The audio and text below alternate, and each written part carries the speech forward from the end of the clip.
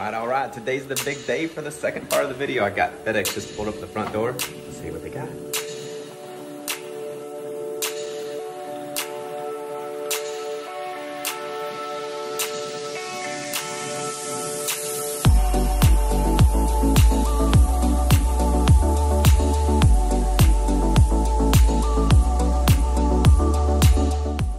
All right, you guys, I'm excited for phase 2 of the bull redfish setup. As you guys saw in the little intro rollout, this is the Falcon Coastal Clearwater 7'4" medium heavy action rod. Now, this is a very stiff medium heavy. I would probably call it a heavy rod more than I would a medium heavy rod. This is their Coastal Clearwater series. Now, this is the step up from the Coastal XG series that they have. So the power ratings on these are, in my opinion, one step above where they should be. I called Falcon about a week ago and talked to Sam. He's a product engineer there. I told him exactly the application I'm looking for, and he set me on this rod. He said, Dan, this rod is going to be more than capable of handling your big bull reds, your big 35, 40 inches out there, and we will back our product. So no worries there. The next question I had is the stamp on it. It is stamped 1/4 to 3/4. I said, Sam, I'm going to be throwing some big stuff. Is that 3/4 going to be not enough for it? He said, no. They rate their rods as far as the lure weights a little lower than it should be. He said, you should be good up to about 1.5 ounces, and I'm going to hold him to it because I'm going to throw some big stuff. We're going to see how this thing does. But I can't say enough good things about Falcon rods. If you guys don't know who they are, check them out, falconrods.com. I'm not sponsored by them. They just make great products. I got this rod on clearance for $79. Normally $120, $130 rod. Got a killer deal, can't pass up on a deal, just like I talked about in some of my previous videos. So let me show you how I'm going to rig this rod and reel combo and some of the cool stuff I'm gonna throw with it. So, like I mentioned in the last video, I'm gonna throw a 20-pound Power Pro. I've got that tied onto a 50-pound leader material. My knot is a uni to uni knot. I went 9 twists on the braid and 5 twists on the leader, and I don't think that is going to pop. That's some serious heavy weight. I'm gonna start off with about 30 inches of leader material. I've got a loop knot.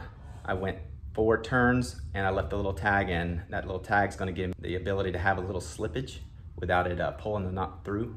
And here's what I'm gonna start off with.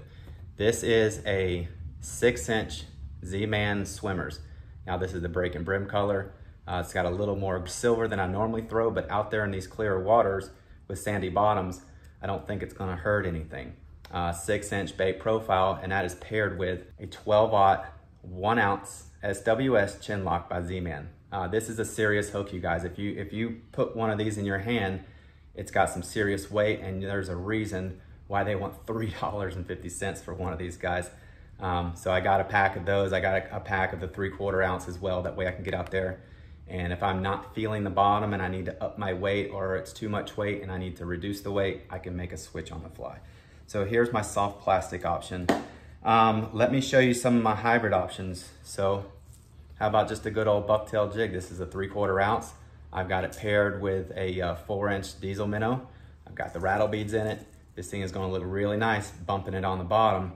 These white horsehairs are gonna flutter around and they're gonna grab the fish's attention, not to mention this thing is gonna have Procure on it and it's gonna have the rattle beads. So this is gonna be a really good combo.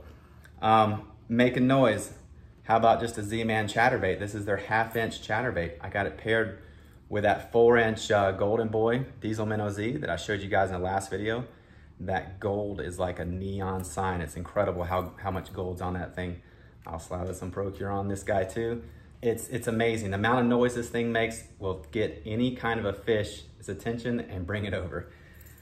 Okay, so let's talk hard baits. I got about 3 that I'm gonna use. I don't have to have many, I just need to have what I know can work. This is the Miradine 37 MR. This is the biggest one that I have found that they make. It's got some serious saltwater hooks on it. I will probably leave these trebles on. I mentioned before in my other videos about pulling trebles off because I bend hooks. I don't think I will bend these hooks. If I bend one out and lose a redfish, I got some big inline hooks I'll tie on and call it a day. But when you guys want to cast with these things, these Miradines all cast about the same and get retrieved about the same. When this thing hits the water, for every second goes by after it hits the water, it's gonna submerge 1 foot in depth. So know the depth that you're casting this thing into, and once you get it to that depth, start the flash. Bang, bang, bang. 37 MR. Here you go, here's a 6-inch live target, slow sinking bait. It's got gold, it's got black, it's got a light colored bottom. It's got the gills that are nice and red as well. I like the way this thing looks.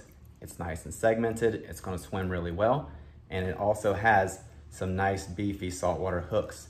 And it rattles. Lots of noise, lots of flash, get the attention.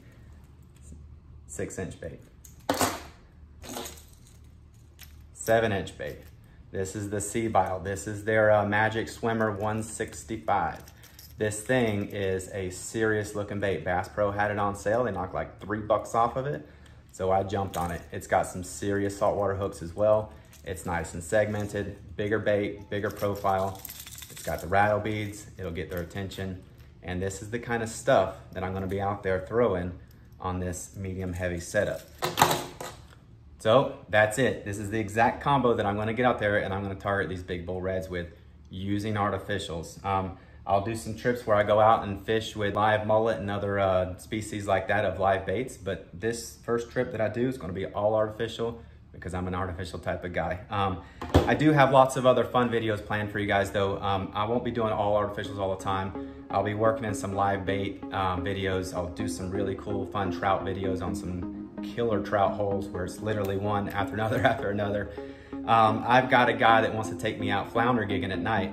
We're gonna do some videos out there with that. I've got another Savannah celebrity that I'm gonna get together with and we're gonna go out and do some sheep's head fishing. I got a couple charter captains that have hit me up in the local area and a little bit down south. They wanna take me out and do some offshore stuff, some tarpon stuff. So I'm excited. I got a lot of good content coming out for you guys and for the channel, and I hope you guys stay along for the ride. So that's it. Thank you guys. I'm Dan from Savannah. This is Low Country Fishing. Don't forget to subscribe. Take care. God bless.